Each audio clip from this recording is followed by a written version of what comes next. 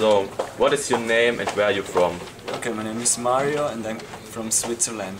Okay. How old are you and what do you do? I'm 20 years old and I'm a student at the university in Switzerland. What is your reason for studying English?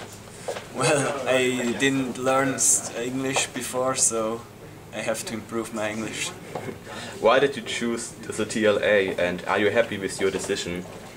I choose TLA, I don't know why exactly, only because of the nice weather, but it's Fort Lauderdale, not TLA, and I'm not very happy because I didn't learn a lot about grammar.